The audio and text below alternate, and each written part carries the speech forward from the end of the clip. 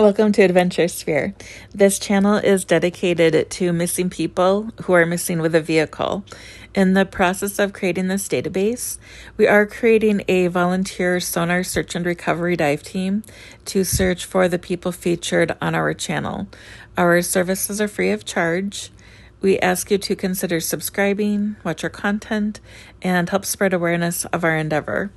The National Suicide Prevention Lifeline can be reached by calling 988 or 1-800-273-8255. Calls are free and confidential. Every year, over 600,000 individuals go missing in the United States, according to the National Missing and Unidentified Person System. While many are quickly found and returned to their families, others remain missing as years pass by. This is Bassel's story. So Bassel Lutfi, then 25, is missing from Scotts Valley, California. His last date of contact was Friday, May 5th, 2017. He drives a gray four-door 2005 Toyota Scion, California license plates 5JZU565. The Santa Cruz County Sheriff's Office is investigating. They can be reached at 831-471-1121. Bassel's case number is 17-03699. He studied at the University of California at Santa Cruz. He attended from 2009 to 2015. He got his bachelor's in biology. The weather the day that he went missing, the high was 70, the low was 54. There was no rain. The sunrise was at 6:09 a.m. and it set at 8:01 p.m. He was in Claremont, San Diego in February of 2017, and then he had a profile that he created, and it said that he promotes well-being and future-oriented change, and attitude is about accomplishment. It sounds very upbeat. He wants to spread positive vibes, so on the surfaces, it doesn't sound like he would be entertaining thoughts of self-harm. He's very accomplished, but if this is his first time out in the, quote, real world, unquote, it might have been more than he was anticipating and caught him off guard and might have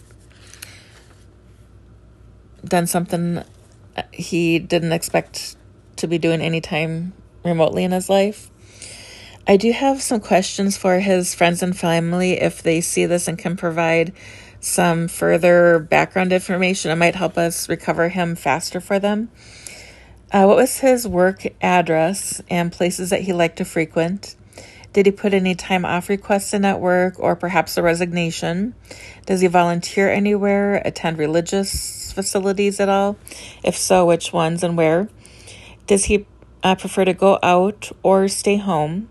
Is he an early bird or a night owl? Did he give any possessions away in the month or two before he disappeared? Does he prefer driving on main roads or back roads? Is he okay driving at night? Were the license plate readers checked by the sheriff's office or the police department? Did he put any calls into AAA, his mechanic, or car insurance provider the day or two before he went missing? Are there any items that he always carried with him? Perhaps a necklace or a ring, a multi-tool, pocket knife, something for self-defense? And then does he have any chronic health issues such as being diabetic, epileptic? Did he have any back-to-back concussions or other brain injuries? And then what was the place of his last verified financial transaction? Transaction would need to be done with either a check or a credit card or bank card. And then I can't remember if I said this, but what were the coordinates of his last cell phone ping? The sheriff's office or the police department should be able to subpoena the records for that. If we can get that or his last financial transaction, we could hopefully pin him down to within just a few miles of those locations. And then does he take any prescription medications regularly? If he does, were his prescriptions picked up after he disappeared? And if you talk with the pharmacy, were the medications transferred to another pharmacy after he disappeared as well? It might just be a passive way to try to track him. So next, I'm going to share some locations with my blessing so that Bassel can be reunited with family, regardless who higher powers work through. The description box has our email address if you'd like to share insight on any cold case, know somebody missing with a vehicle and would like them featured on our channel and searched for, or to donate equipment. The video of Google Earth has a measurement from our current best starting location, which is just his hometown of Scotts Valley, and then it goes out to possible search areas.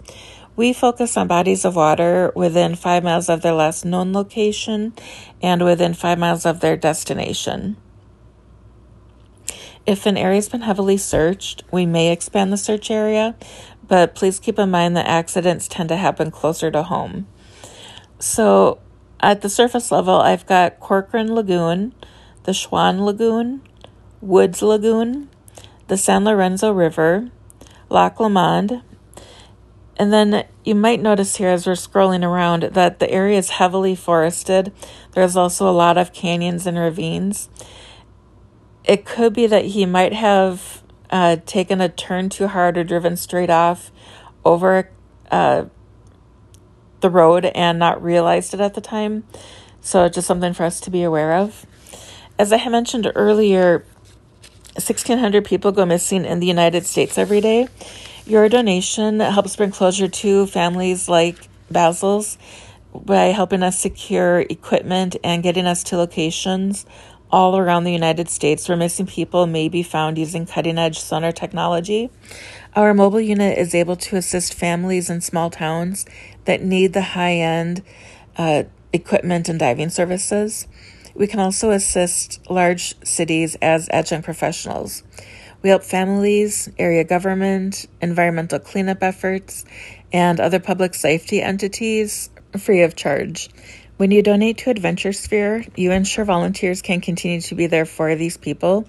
Thank you for whatever support you can give, even if it's just subscribing to our channel, liking our content, and ringing the notification bell to receive updates.